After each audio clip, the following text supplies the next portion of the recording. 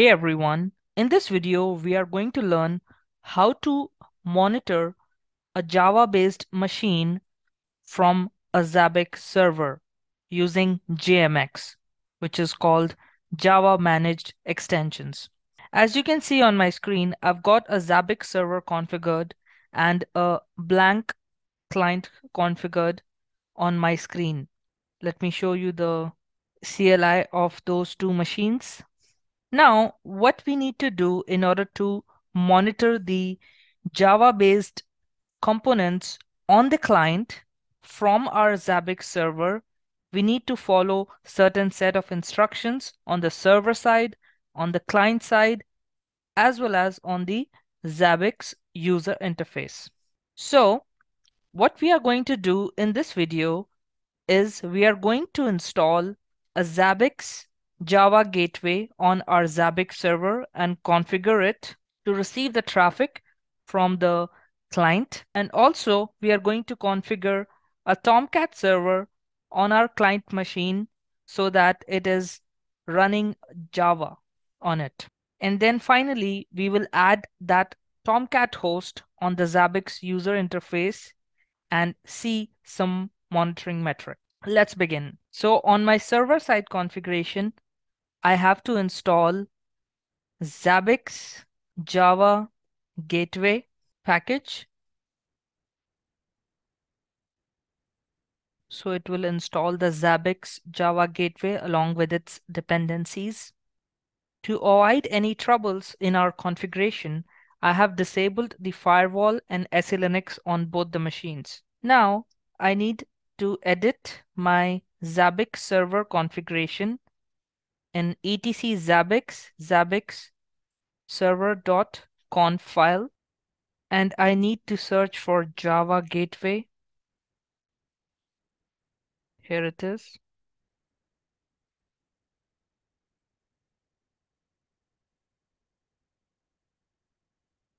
So my Java Gateway is on my home machine itself. So I'm going to use my home IP here. And I want my Java Gateway to be used on port 10052.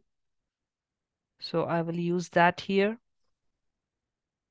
And also I need to configure certain amount of pollers for Java. So I'm going to use 5 pollers in my configuration. So these 3 lines I need to edit, which is Java Gateway, Java Gateway port, and start Java pollers. I'll press escape, colon, and write and quit from this file. Now I will go ahead and start the Zabbix Java Gateway using systemctl start zabbix-java-gateway service. And I will enable it as well to make it up on boot time. And since I changed the configuration of my Zabbix server file, I need to restart my Zabbix server service as well. And I will quickly look at the logs to see if any issues are there. And I'm not seeing any issues on the logs. All right. Now coming on to the client machine where there is a Java-based application running and we need to monitor that. So currently there is nothing running on this machine. So what we will do is we will install Tomcat on this machine using yum install Tomcat. And it's not able to find the Tomcat package. So we will use yum what provides Tomcat in order to see which package has the Tomcat application. So it says pki-servlet-engine. This package has Tomcat. So we are going to install this package.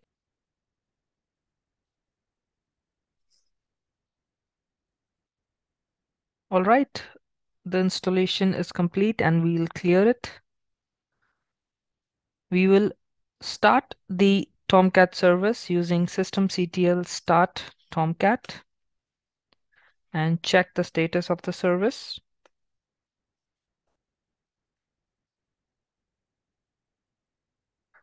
Now we will configure the Tomcat configuration in such a way our Zabbix server can pull the information from this client machine. So let's go ahead and go on etc tomcat and tomcat.conf file, and we can edit this and enter few lines here just the way I have mentioned here. So please note there shouldn't be any spaces on each of these lines after the slash, otherwise the configuration is not going to work. I'm using these slash because this whole thing has to be in one line.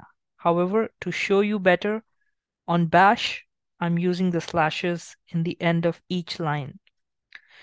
So with this configuration, what we are basically saying is we need to run the JMX remote daemon on port 9875 on this client machine, and we are also giving an IP to this particular machine, and this IP is of our client machine itself.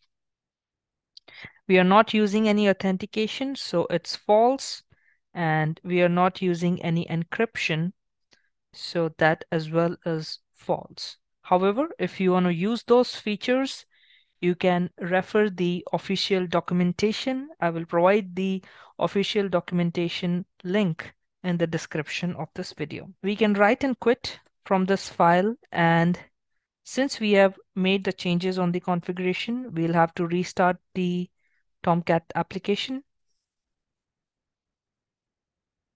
and we will just check the status again,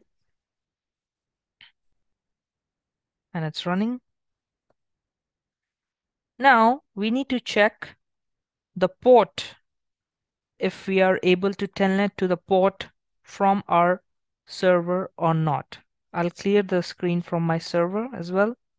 So on my client machine, my IP is ending with .12, and my JMX daemon is running on port 9875. I'll just show that to you using this command. And as you can see over here, it's running on 9875 port. So I'm going to telnet from my Zabbix server and see if I'm able to telnet this port or not. And yes, I'm able to telnet this port. So I should be able to fetch the information from Zabbix server. Now the configuration is complete. Now let's set up the host on our Zabbix user interface. So this is our Zabbix user interface. We will go to configuration and click hosts and click on create host and choose the host as Tomcat.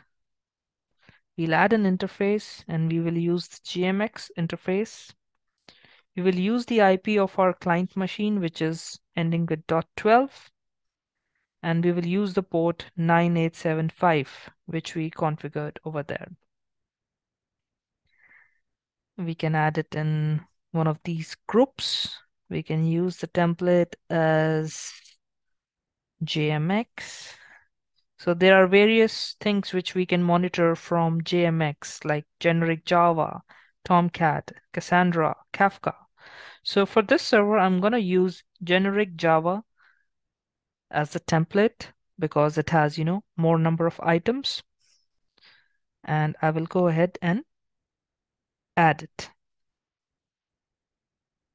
So as you can see, currently it's grayed out. We will wait for a few minutes for this to turn green. Or if you're impatient like me, what you can do is go to Discovery,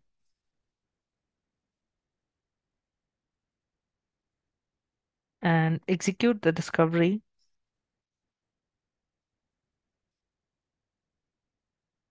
And then click Hosts once again.